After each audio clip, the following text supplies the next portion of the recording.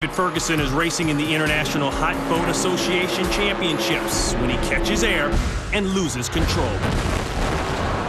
Red light, red light. As the mist clears, the $50,000 boat is completely obliterated.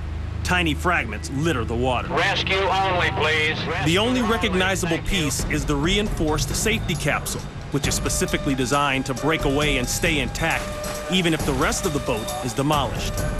David is still trapped inside, and it's impossible to tell the extent of his injuries.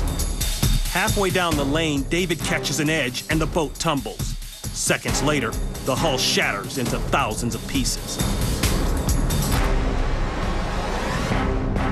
Among the floating debris, the safety crew diligently works to retrieve him from the safety capsule. After 10 agonizing minutes, David is finally pulled out of the water.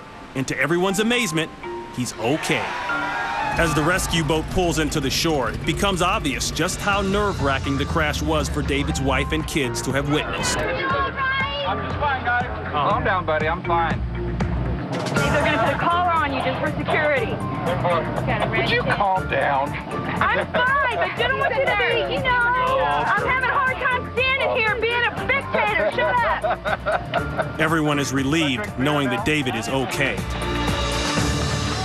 In spite of the scare, just 2 years later, David is back behind the throttle, this time at the finals of an event in San Diego, California. David gets a great jump out of the gate.